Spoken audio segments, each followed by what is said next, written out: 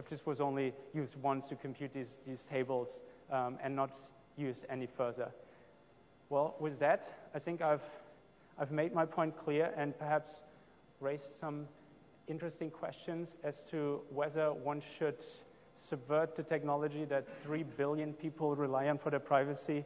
And I would suggest for the remainder of the hour to have Harald and Frank come back on stage and for the three of us to engage in a discussion with you as to whether this makes sense, and we all want to go ahead showing that this technology is not to be used for any more security applications more than it already is. With that, thank you very much.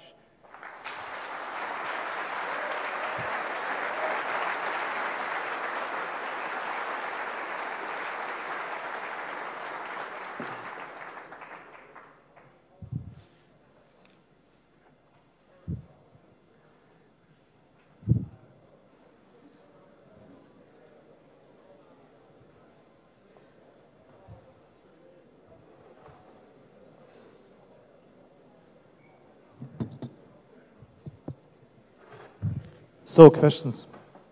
So, Karsten, first questions, and apologies in advance. I have to put the devil's advocate hat here on. Go ahead. What are your thoughts and considerations on possible poisoning of those computed tables? Because this is something that immediately crossed my mind. How do we ensure quality if we get into this? Well, yeah, so the question is how do we prevent that somebody uploads bogus data and makes it available anonymously through BitTorrent? Well, that's easily answered. It is statistically very easy to test whether a table contains the right information or not without downloading the entire table.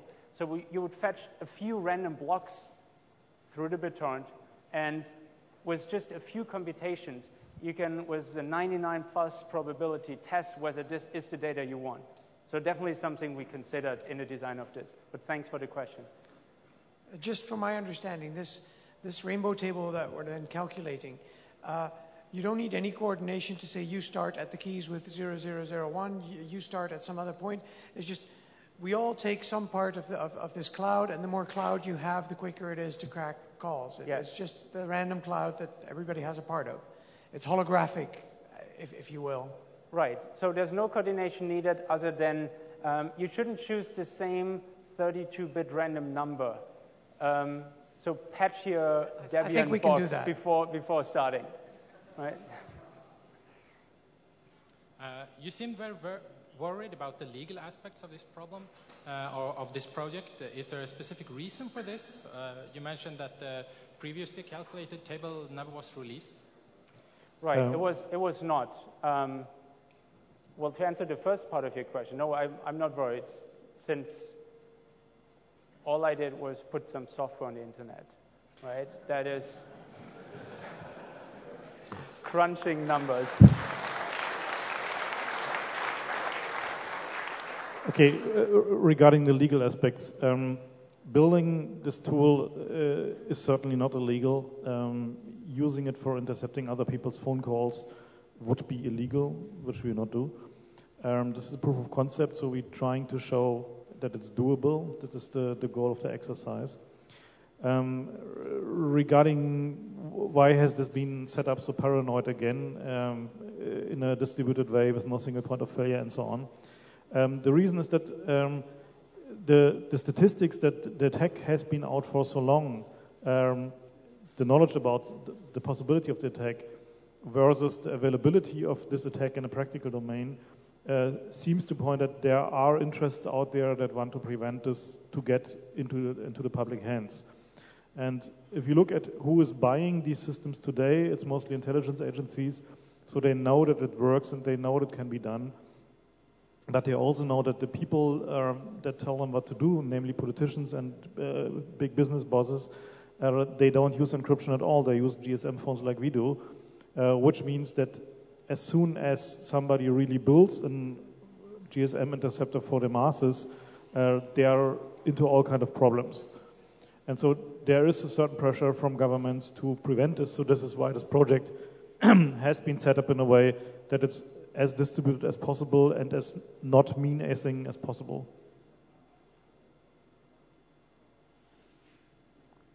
Any more opinions on that?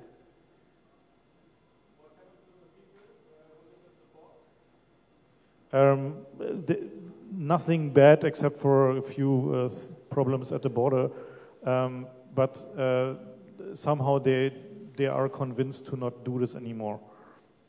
So I have no clue. So they just say they don't want to work in this domain publicly anymore.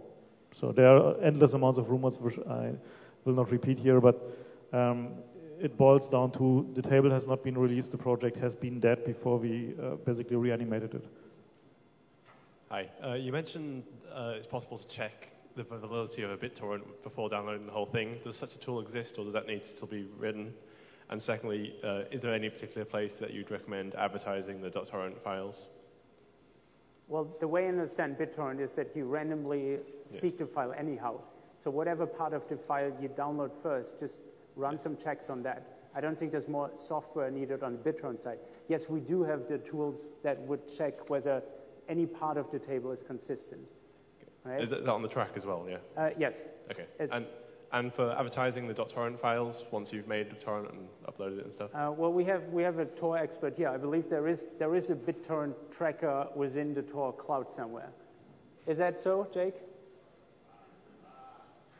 Okay, so Tor and BitTorrent is a touchy subject because Tor is breaking because under the load of BitTorrent. So please don't transmit the files over Tor, but only get the tracker data over Tor.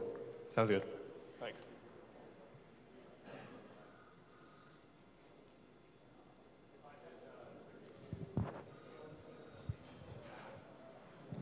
So any volunteers for FPGA clusters?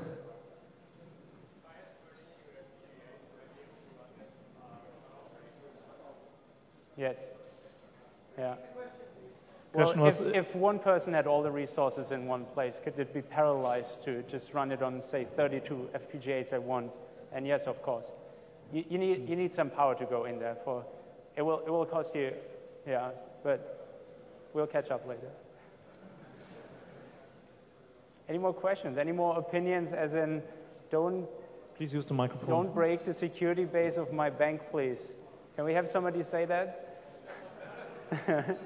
Wrong audience for that.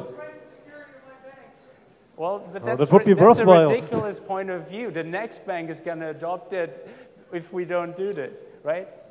No, well, I appreciate that you're an audience that doesn't bring up this point because we all understand that, of course, full disclosure, 15 years into vulnerability is most urgently needed.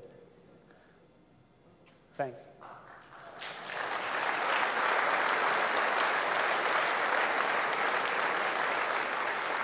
Sorry, I didn't mean to cut you guys off. No, Go no ahead. problem. So, I mean, basically, there are other vulnerabilities that are 35 years old, like DNS. So there are cool things that now DNSSEC will allow us to do. For instance, encrypted voice calls over SIP, over data networks. So I'm very happy for you guys to do this because there will be solutions in time for people that want valid and encrypted things once this table is done. So. Yes, well, and that'll be that means that people can have encryption. People should have encryption. Yeah, essentially, the series of talks is to provide you ample warning, so everybody can already think about what to do then. If people plan to build such software, come over to the booth there. We're happy to fund you. We're a funding agency, so. Thanks. Good offer. Hi, I just had a look at the subversion code of the FPGA, and it looks like it's a Milky Mist SoC. It's a Micro 32 CPU in there, but I didn't see the actual FPGA code of the thing that computes these numbers. Do you know if the FPGA code in the subversion is usable, or is it just a demo thing? Let's get together here afterwards with the FPGA developer. He's somewhere